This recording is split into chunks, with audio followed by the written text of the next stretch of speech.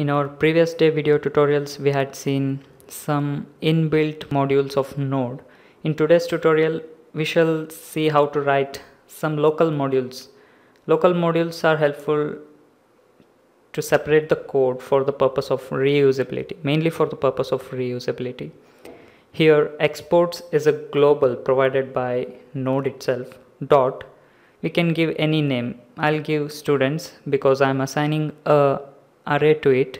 Array contains some student names.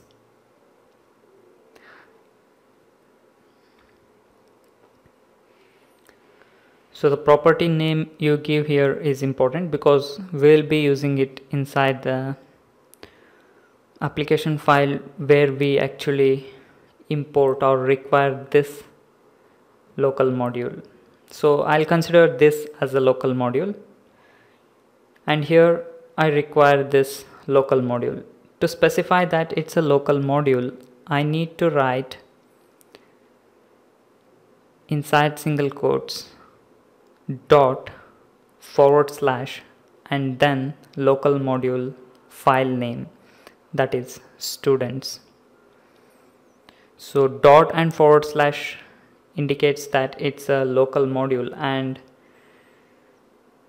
hence it need not look for the file inside core module or the node module collections. Now I'll just display the names here. I think I made it look confusing by taking the same names here, students. The property name is also students. We need to write the object name, that is students, dot its property name, that is also students. I'll give it app.stu.js.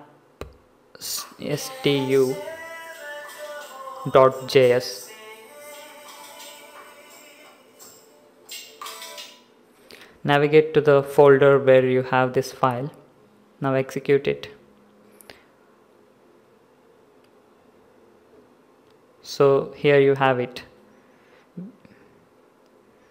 In our next tutorial, we shall see how to install the modules which do not come with Node inside our application, to make use of it inside our application.